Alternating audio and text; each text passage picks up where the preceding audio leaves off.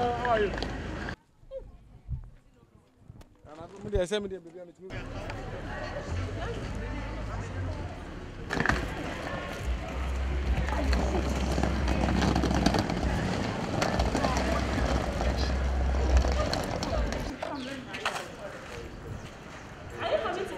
So now we can do the sorting. I'm coming.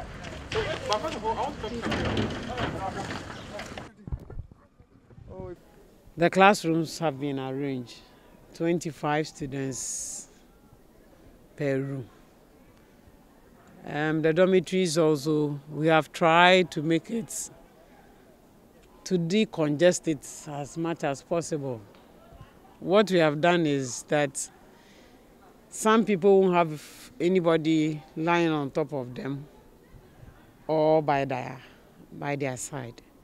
And then also, those who will be sleeping at the top won't get people sleeping down. That's about somehow an arrangement that we have made. So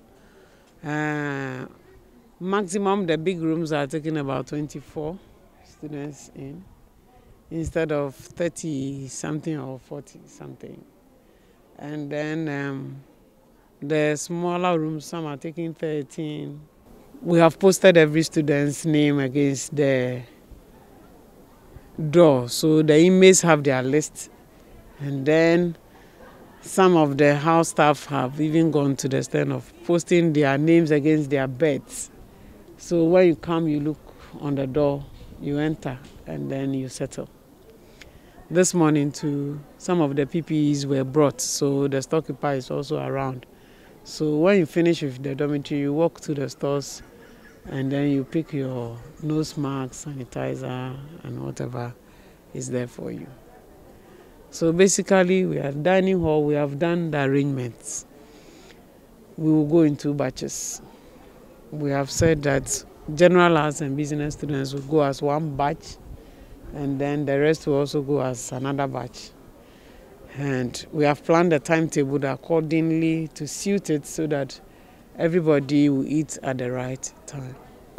The government is trying to take care of them, giving them feeding them 3 times in a day, right? So we don't have any problem about that. So you're okay? I'm okay.